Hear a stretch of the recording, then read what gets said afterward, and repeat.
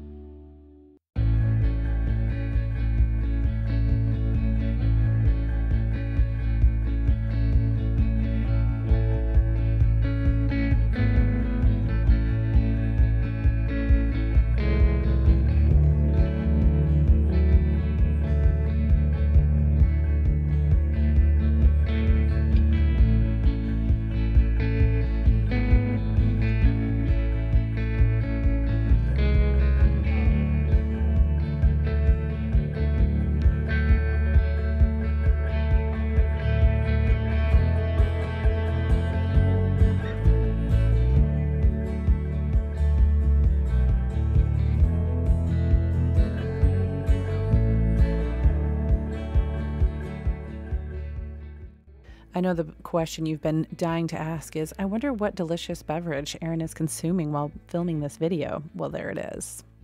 It's a Tazo Skinny Chai latte with vanilla unsweetened almond milk and Natural Bliss sweet cream creamer. It's delicious. The perfect blend to fuel my creative energy.